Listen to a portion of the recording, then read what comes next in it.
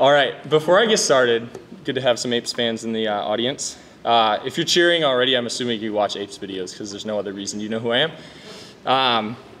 At any rate, though, I want to start actually just by thanking you all for being here. I know you sort of have to be here, but you also are lending me your attention and your time. And we're going to talk a lot about managing resources today. And because it's Earth Week, we're going to talk about environmental resources, but time is a huge resource. So I appreciate you lending me some of your time. You're never going to get more of it. So thanks for spending some of it here with me. All right, so we're going to start with a joke because jokes are a good way to start things off. If you know the punchline of the joke, I need some help here, okay? So the setup for the joke is, how do you know someone is a vegan? Oh, there we go. Somebody said the right answer, which was they will. Yeah, or you say like, oh, don't worry, they'll tell you, right? So here's the kind of joke, the dad sitting at the table. Oh, don't worry, Susie, you'll know if someone's a vegan. And then there's this meme, which you might have seen. This might also be you when finals are coming up, I don't know. So I want to start off with this joke, and he's going to stay up there for a minute so you can really take it in. That even though this is kind of a silly joke, I think it illustrates two really key points to sustainability. And those key points of today's message, don't worry, he's coming back, are individual sustainability is overrated and that it's a team sport. And I know you guys play a lot of team sports here at BES, and so the team sport analogy is going to kind of run deep through today and the message. So the trick here is there is some truth to this joke about vegans and vegetarians. Sometimes they can be kind of insufferable. They might shame you or they might kind of brag about what they do. And that can just be obnoxious. It's just not a really good way to go about getting other people to care about sustainability or animal welfare, right? Sitting alone at the lunch table, eating your veggie burger because no one wants to hang out with you, it doesn't really make a real difference in our food system, right? The second point that I think is it illustrates a little bit of irony in the critique or the criticism of veganism, because if you choose veganism or vegetarianism because of sustainability reasons, you really want to tell other people about your choice. The point is to have other people care about sustainability as well. And so, to make any real progress at any kind of scale, you need a team working collectively. And you can't have a team without telling anybody about it, right? You've got to do some recruiting. So I just want to be clear, though, today's speech is not about veganism and vegetarianism. And to be clear, I think that, people are omnivores. There's a ton of completely natural reasons to choose to eat meat. It's a really deep cultural practice for most cultures and most peoples. And so just want to make it really clear that that's not today's message, that you have to convert to veganism or vegetarianism. And the APES scholars I talked with this morning can attest to that. I already told them that is not what I'm here to do. But the current production of meat is somewhat unsustainable, and we're going to talk about why. But before we do that, we need a definition of sustainability. So Hannah Ritchie is a fairly young person in the climate change world. She wrote a phenomenal book called Not the End of the World, which is a really great book about climate change. And I like her definition that providing a good life for everyone today while protecting the environment for future generations, this is how she sees sustainability, and this is kind of the lens that we are going to use to examine it today. So kind of put simply, if we go back to the idea of eating meat in the amount or the quantities we do in wealthy countries like the United States and a lot of Europe, that amount just can't be sustained. We can't quite pull that off for all of Earth. And so if everybody ate kind of the amount of meat that we eat in the US or Europe, we could only feed about 2.5 billion people. So it doesn't exactly mesh with a good life for everybody kind of idea to eat as much meat as we do. So that is why I wanted to start with this kind of idea of eating vegetarian or veganism, or vegan. But we have a little more data to kind of back this up. And that's because it takes roughly 10 times as many calories of feed input to raise animal meat as it does to raise plants. And that's specifically for cattle. Although we have a turkey farmer or two in the audience maybe, so turkeys are a little bit better. If you want to eat a little more sustainable meat, go with the turkey. They're a little more efficient than cows at converting that feed to to eatable, turkey meat. And, every once in a while we pardon a turkey too, just to make sure they know we care about them. All right, so I also want to throw up a map of VES just to help visualize a little bit. When I did my counting, I found about 6 roughly football field-sized areas. And so based on that math of, 2 football fields worth of land feeding 1 person if you raise cattle, or 14 people if you grow plants, VES could have about 3 carnivores on campus if you use all of that to raise cattle, or you could have 42 vegans.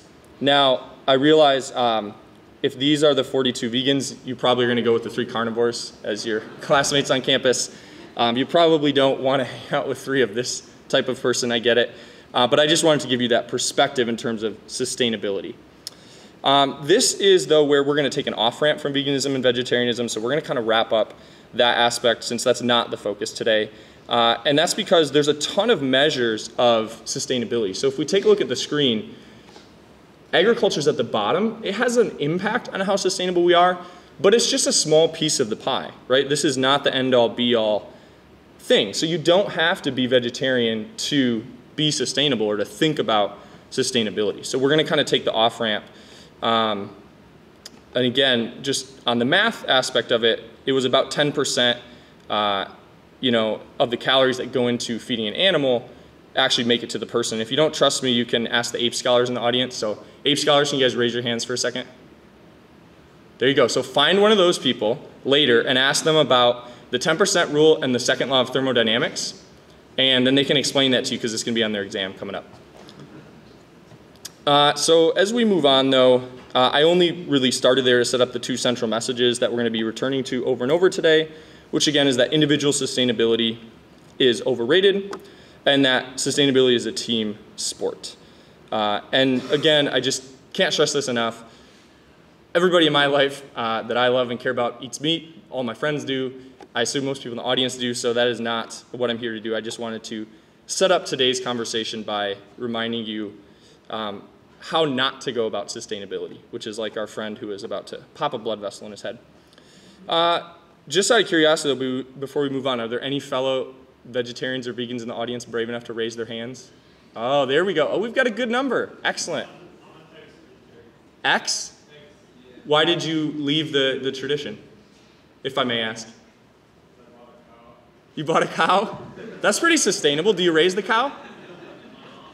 Your mom does? That's excellent. What's that? You just pet him. That's good. Interacting with your food that way is that's a path to sustainability. I appreciate that. So for all those people that just raised your hands, if you're friends with them, you have my permission to remind them they have to be the nice, friendly vegetarians and vegans, not the memeable ones that blow a blood vessel when you haven't asked them about it in 8 minutes. So on we go back to our team sport metaphor. If you're a vegan or a vegetarian and you're bragging to other people or like making fun of them or shaming them, it's kind of like being on a football team or a soccer team with only 4 players. Like, you're not going to win many games, right? Not a very good team if you only have 4 players. And then if you're bragging and shaming, it's just like, it's the idea of like padding, individual stats on a losing team. Nobody's really impressed, right? You want people to want to get involved with what you're talking about. To understand, though, why sustainability has to be a team sport, we're going to look a little closer at some of the shortcomings of individual sustainability, and then kind of a surprising proponent who pushed the idea of individual sustainability. So by a show of hands here, who has heard the phrase carbon footprint before I just mentioned it? Okay, almost everybody. I saw almost every hand go up there.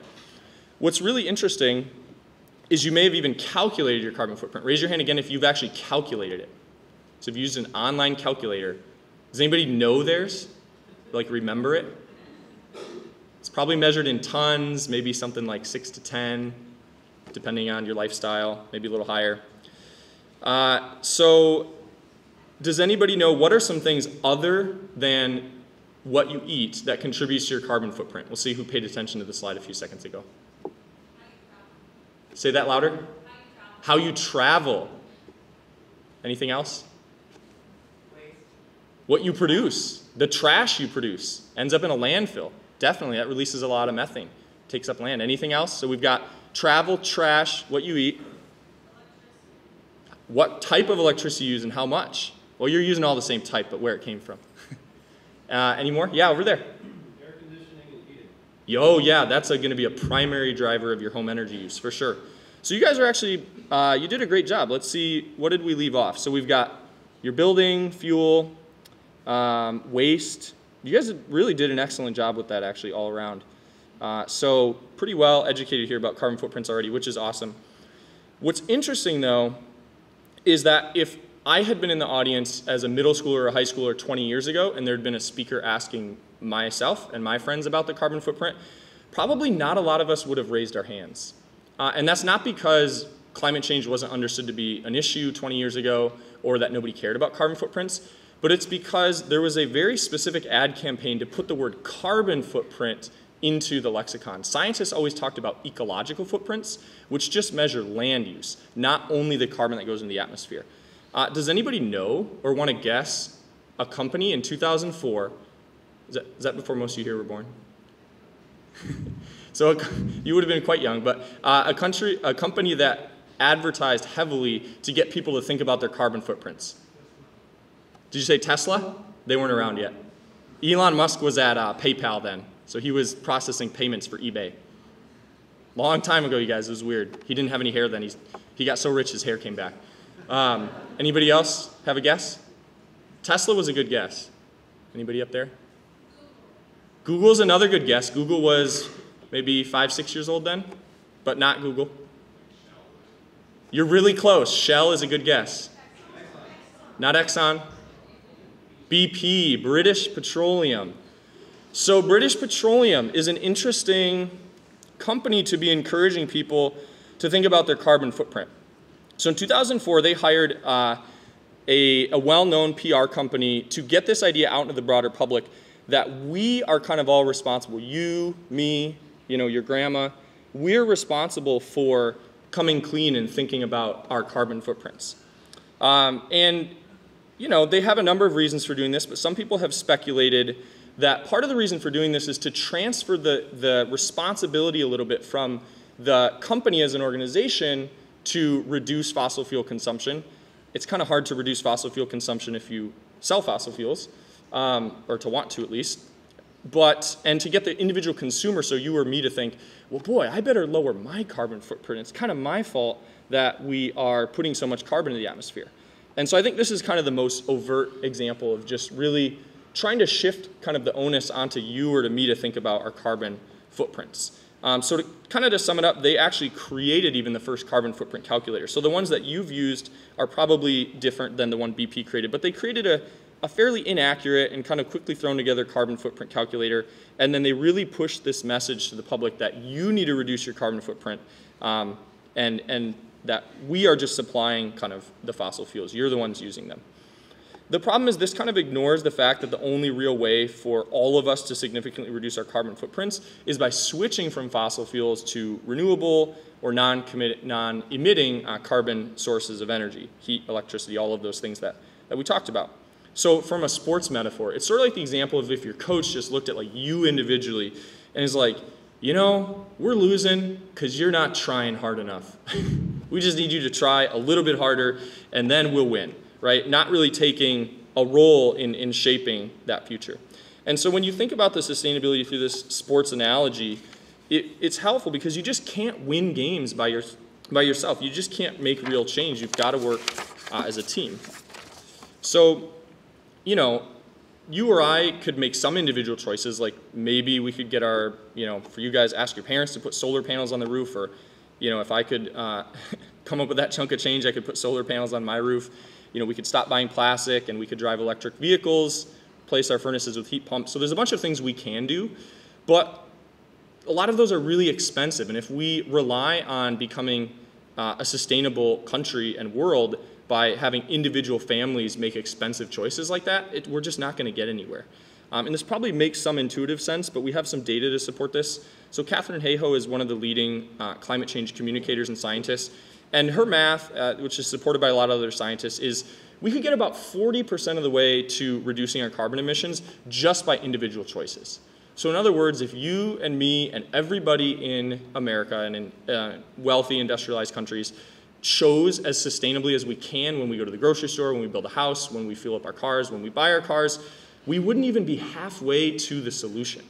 And so over half of the solution comes from actually having different options to pick from.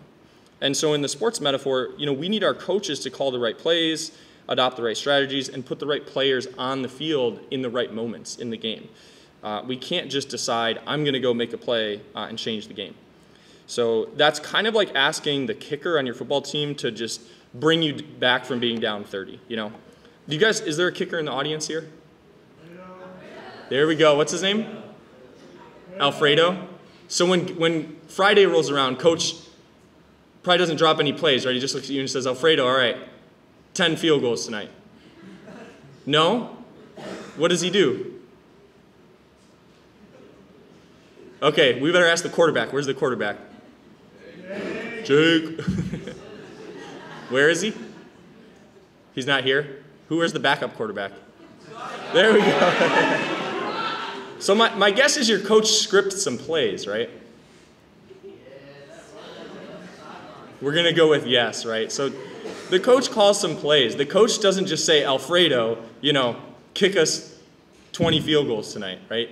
That's not how it goes. You need a team to get anywhere, and your coach can't just look at one player and say, score us all the points tonight. You need a united front, right? Coach has got to call the right plays. Offense has to move the ball. Defense has to get the ball back for the offense. I'm guessing, Alfredo, you're not hitting like 80-yarders. So you're not kicking field goals right off the kickoff. Yeah. You need the offense, right? You need a whole team to get anything done on a football field. And sustainability is similar. So for you or I to really lower our carbon footprints, we can do things on our own, but that's just not nearly as effective as if we have governments, corporations, scientists and researchers, lawmakers, some of which hopefully all of you become eventually, who make options that we can select from that are more sustainable. So we really do need the help of giant teams to get this done. So our message can kind of be understood as these two key problems, right? We're too focused on individual actions. Some of that comes from our kind of individualistic virtue signaling society that we live in. Some of it comes from BP and other companies advertising and convincing us we should be the ones in charge of lowering our own carbon footprints and not really focusing so holistically. And the second problem is, we need teams to get anything done. The good news is we have some awesome examples of teams in your community right now at your school, but also in the Virginia area that are doing phenomenal work. And we're going to get to those in a second. But first, I just want to really continue to kind of deepen this sports metaphor a little bit. So from what I've heard, and I've already given them a little bit of a shout out, but VES has a pretty solid football team. It sounds like they've been to 2 state championship games fairly recently. Is that right? Oh, 3. Okay, there we go. They said put some respect on their names. All right. 3 state championship games recently. So, and then can we just have some football players raise their hands so we know kind of who's out there? So we already heard from Alfredo, the kicker, and the backup quarterback. So the quarterback he's just sick today or something? Or he's over there? Did I miss him? Oh, okay. So hopefully some of the football players will recognize this guy. Who do we got here? Bill, I love it. A lot of people didn't do a last name. Just like Bill. So what's Bill known for? What's that? Do your job. Wow, someone just scooped me. That's phenomenal. Did you see the presentation ahead of time?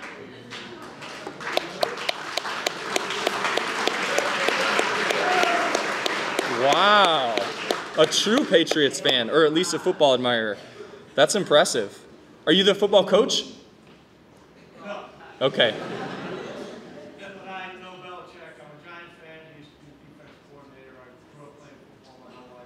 You guys beat him a couple times.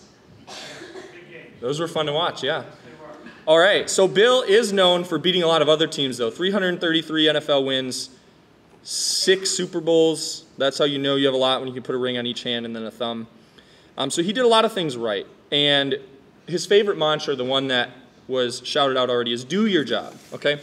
What I love about do your job is it is comforting because it reminds you that there is something you can do about sustainability. There is a job that you have to do. You don't have to think about winning the game of sustainability or making a difference in this huge problem of climate change on your own. If you think about trying to win the game, it can be kind of like feeling like you yourself are trying to solve climate change alone, just with your vegetarian or meatless Mondays. It's too much of a problem for you to handle on your own. But I'm here to tell you that your job is not to solve climate change, so you're off the hook on that one. Your job is to do your job, which is to care about sustainability locally on the teams that you're already a part of. So all of you are part of teams, and you're part of teams that have an opportunity to do something sustainable, and we're going to talk about that here shortly. Before we do that, though, I want to make a little bit more of a connection to your community here.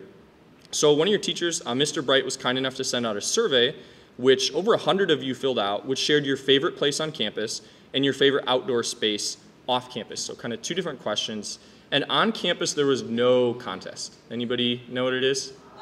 Box. Another one-word name, Box Plaza. So we got a nice panorama here. Beautiful place. We got a couple of people walking through there on their way to class, probably. Great scholarship. All right, so I spent some time in Box Plaza yesterday and today, and it's just beautiful. I see why it is your favorite place on campus for so many of you. And what I want you to think about for a minute is that someone manages Box Plaza. Does anybody know that person? SSC, but there's a man behind the mission. Oh, Steve-O. Okay. I was going to go with Roger Johnson, who leads SSC, but it's Steve-O as well. Okay, excellent. So the reason I want to bring them up is they have a job to do. And part of doing their job, which is not solving climate change, but their job is to do something which is to sustain, just one, your favorite place on campus, right? They manage this, and it clearly looks well sustained and well managed, and that's part of why you like spending time there. So when you're in Box Plaza, think about those people that sustain it so that everyone at VES can enjoy it, and that the future generations of VES students can enjoy it. But you also listed a lot of beautiful places that are outside of VES's campus. And what I love about these places is they're places that bring you calm and relaxation, and I would guess enrich your lives in some way. And what they all have in common is someone has to sustain and manage them. They don't manage themselves. These are places that need some stewardship and some caring for. So one place, which I have been, is the Blue Ridge Parkway. I've done some hiking in the Shenandoahs, and so I've had the privilege of hiking through there. It's really beautiful, and I can see why so many of you chose that as your favorite outdoor space. There were other places, though, that were far away from the area, like the Outer Banks, Topsail Beach in North Carolina, Pawleys Island in South Carolina, Somerville Lake in West Virginia, Smith Mountain Lake, which is here in Virginia. And what I want you to do is think for a minute about the feeling that those places give you, and then to imagine what it's like to spend time with friends and family.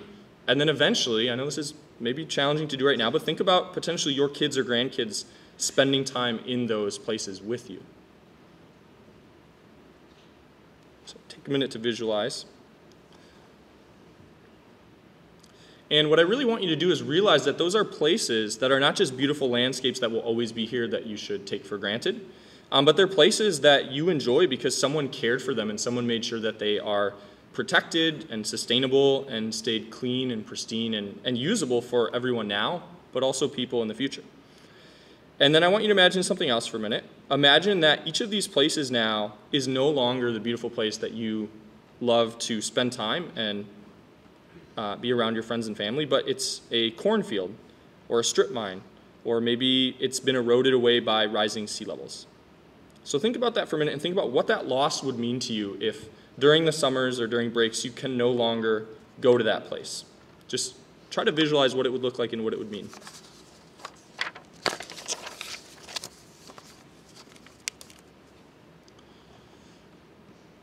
All right, you may not know it, but the most common favorite place you all listed in this survey is somewhere that has, in a way, already been lost.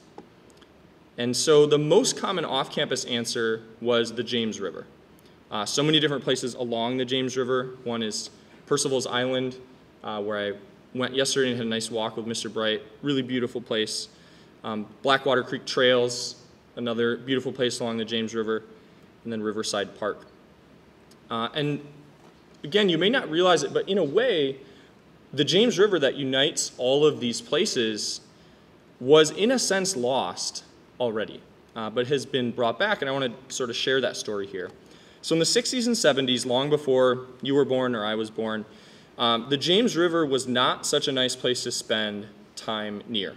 So from 1966 to 1975, Allied Chemical, which is based out of Hopewell, Virginia, was releasing some residue and some basically toxic insecticides called ketone into the James River. So it was a really potent insecticide that was used all over, but it was released in large quantities into the James River. What this resulted in was a 13-year fishing ban in much of the river, but even more devastating than not being able to necessarily fish the river yourself was the hundreds of fishermen who lost jobs because people around the country no longer wanted to eat Virginia seafood. And this was really harmful to those fishermen and their communities and their livelihoods. So the sign's kind of small and hard to see, but it's essentially a fishing ban notice on the James River.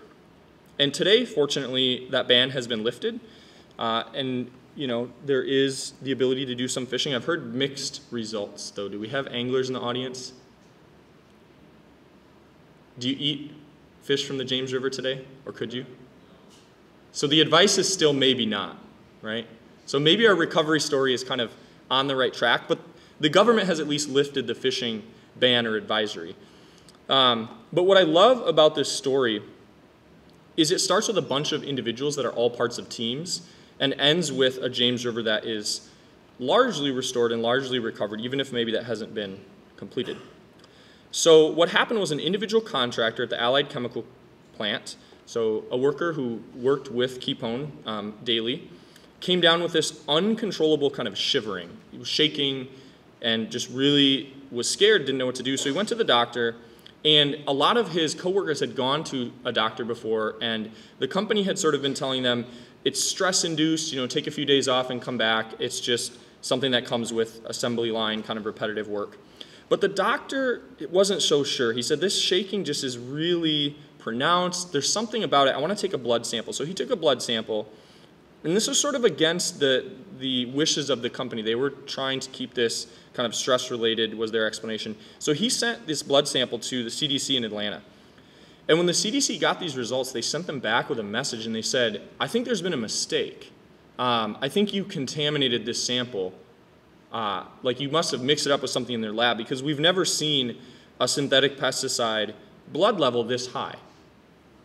And so the doctor, followed up with this contractor, and it turns out he had ketone poisoning in his blood, just extremely high levels, and they were able to kind of identify this as something kind of affecting a lot of people in the company. So the citizens of Hopewell then kind of came together as a team, and they said, we've got to shut this plant down. This is not acceptable. This river that we know and love and spend time in needs to be cleaned up. But it didn't just end there. The state got involved, and then teams of scientists came together to research the effects of ketone and establish this is happening. This is really taking a toll on the workers here and potentially on the fish and the fishing community.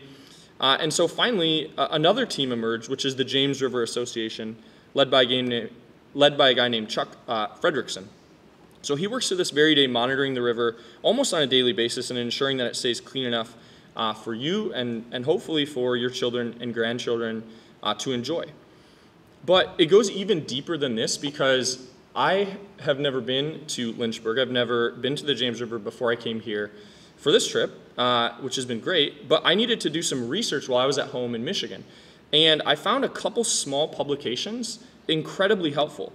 Richmond Magazine and Virginia Living are two small online publications that were super helpful for me to even be aware of this story. They did incredible on-the-ground reporting, interviewing Chuck, interviewing people involved in this story. And so what I love so much about the story of the James River is that it's just so many examples of individuals doing a job, raising concern, getting involved, and having the team that they're a part of really ultimately make a huge difference. Whether that was the doctor, who advocated for this individual worker, whether it was the citizens of Hopewell who came together, state regulators, scientists who documented the effects, the James River Association who leads cleanup efforts and activism, local journalists who tell the stories so that we know what happened. It's just such a great story of how a bunch of people doing their jobs on all of these different teams leads to a great outcome. So if we revisit our definition of sustainability, we can see we could look at it through the lens of the James River. So providing a clean James River for everyone today while protecting it for future generations. So I know I said earlier that individual sustainability doesn't really matter, or that it's overrated when it comes to putting a real dent in the problem. And that's partly true because we can't individually choose our way out of climate change. We need the action of teams. But we can, through the work of teams, make a difference, and we can have individuals who are part of those teams make a difference. And the reason individual action does matter is that when you take action individually, there's something that happens. It changes who you are, and it changes who the people around you are and how they respond to what's going on. All of these individuals who took action to clean up the James River, they changed the outcome of all of the teams that they were part of and ultimately the outcome of the river. So another quote from Katharine Hayhoe I really like is, one of the biggest reasons our actions matter is that what we do changes us. And the other big reason is that what we do and say changes others. So when you think of taking steps towards individual sustainability, don't think of it so much as kind of actually solving the direct problem in front of you, but think about it more as a vote for the type of person that you want to be. To return to our sports metaphor, it's thinking about practice, right? Practice doesn't show up on the scoreboard. You don't get any points for doing it. But without it, you're never going to have the individual skills or the team performance to win any games. And so you have to practice. You have to vote for the type of teammate that you want to be and the type of person that you want to be. You can also think of it as recruiting. So as we've seen earlier, nobody really wants to join your team when you shame them or you're self-righteous about it. It's a quick way to become the punchline of a joke. So this guy does not exactly inspire you to come sit at his lunch table and ask him what he's eating for lunch. So you really want to try to inspire people to join your team through your actions and not look like you're about to have a stroke. Again, though, it's not just about convincing others to join you. It's also important because these votes add up and they change who you are as an individual. So they make sustainability less of something to do and more of something that you want to be. And I think this distinction is important. When you shift your focus from should I or shouldn't I buy this, or is this something that I should or shouldn't do, you shift that focus to, is this something the type of person I want to be would do? There's a powerful and lasting change. When you think about, again, is this the type of person I want to be? Would they do this action? It makes it more about being rather than doing.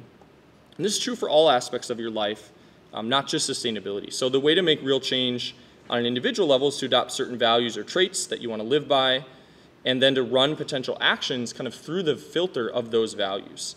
So you don't decide to ride the bus or to carpool more often just to save the planet.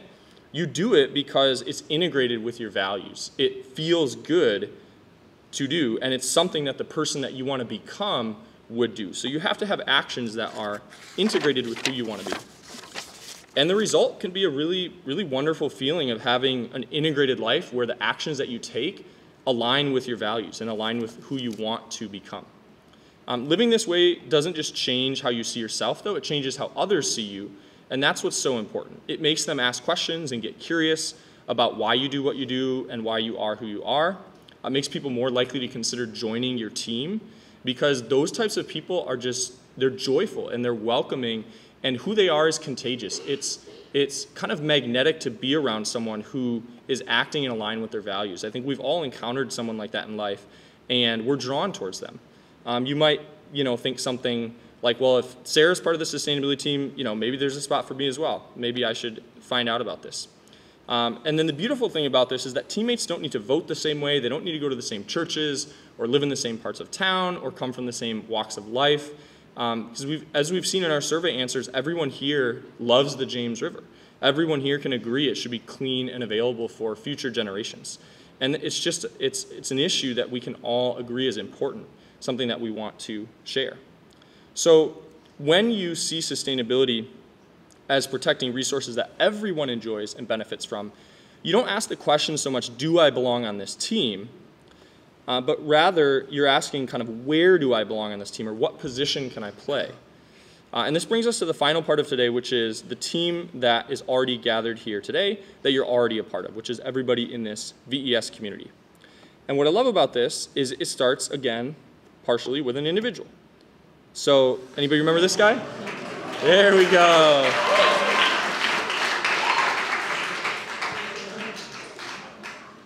That's good. I did not have pause for applause written in the script, but I have to add it. So Johnny's reputation is, he's a high caliber bishop, it looks like. Excellent.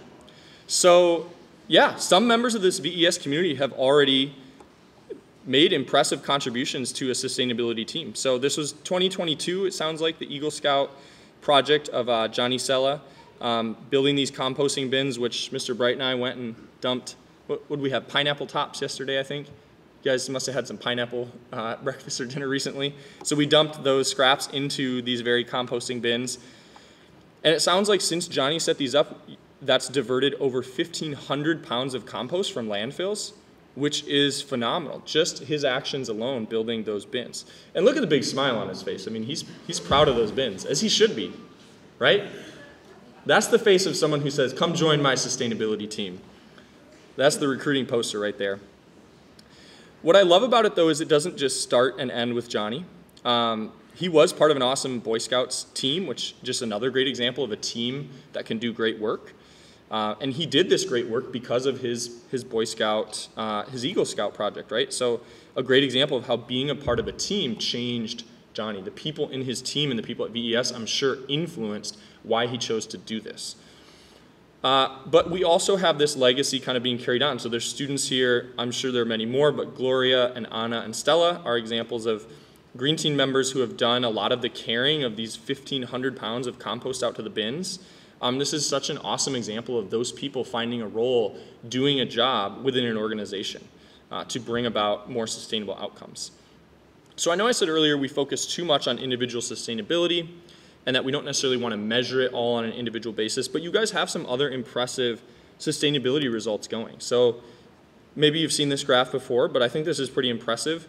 You guys have cut your food waste down at VES to a ½ pound person per day, which is half of the national average. So that's pretty good. So any Clean Plate Club members here in the audience? I was this morning. Mr. Bright can attest to that. Had 2 of those coffee cakes. Those things were great. But made sure the plate was clean, cuts down on the food waste going to the landfill. They've also done great efforts to reduce non-recyclable materials in recycling bins by 55%, which just makes that recycling of those materials when they get to the plant way better. So what happened on October 15th? You guys got your dress down day that day because not a single piece of trash went in the recycling bins? Or someone went around at midnight and pulled them all out? Something like that. Pretty impressive data, though, all around, especially when you look at your start on September 13th. This is great. So, yeah, really, really impressive to see this big of a change happening in terms of getting recycling in the right bins. Unfortunately, though, in the dorm breakdown, we have one part of the VES team pulling a little bit more of their recycling weight than others, and that would be the girls' dorm, coming in at about 94% overall score, so give it up for them. So I know I said we're not focusing too much on individual sustainability, but the boys' dorms, how do I put this? So they didn't have an overall score, they improved by a certain amount, which is good. We want improvement, and I don't want to shame anybody, and I don't want to, it just means there's more room for growth. Let's put it that way. And then finally, we also have some members of the VES community that have set up what I think is really neat, which is the VES free exchange. So this is where people can exchange, it looks like, clothes and reduce things that maybe end up in a landfill, and also reduce buying new clothes. So that's awesome. Again, we have a little bit, based on the pictures at least, part of the VES community may be pulling a little bit more of the weight than others, but again, room for improvement. We can get the guys' clothes exchange going again next year maybe. I don't know, maybe you guys just informally are swapping out in each other's closets already, but I don't know. They have set it up officially with a VES free exchange. So Again, though, I want us to kind of wrap up our time here, one, celebrating these accomplishments that have already been made. There's really awesome sustainability work being done at VES, and I think that is a great message to everybody here that you can get involved in that. You can get involved with the green team. You're already on this VES team, and so there is a job that you can do on this campus already. As we wrap up our time here, though, I want to leave you with a kind of a simple quote from Bill McKibben, who's a leading environmentalist. He says, "The most important thing an individual can do right now is not be such an individual." And so I think that getting together with the teams that you're already a part of to try to change who you are and who your teams are is really the path forward to sustainability. Now, in terms of actually kind of concluding here, I thought a lot about it, and I wanted to settle on telling just a very brief story of the most memorable speech that I ever sat through. Because, gathering here, I'm sure you hear a lot of speakers. So just very briefly, when I was about your age, there's a baccalaureate speech at my high school right before graduation. And I don't remember the speaker's name. I don't even remember really what he looked like. I don't remember most of his message, but one thing stuck with me to this day, and that's because his speech was about Eminem's lyrics. So I don't know if anyone here is familiar with Eminem, but the message of this speaker was that Eminem is an incredible artist, numerous Grammy wins and nominations, but that Eminem really turned the pain and anger in his life into incredible music, but that he paid a price to carry that pain around with him and that anger and turn that into music. And this speaker was saying, I want you to consider letting go of the anger in your life that I know you'll encounter in your future. And I don't know why, but 15 years later to this day, I still remember that message, and I think I'll probably remember it forever. And I think part of it is because he distilled it down at the end and asked us to remember that. So today I'm going to ask you not to focus on remembering who I am or all of these analogies or stories that I shared with you today.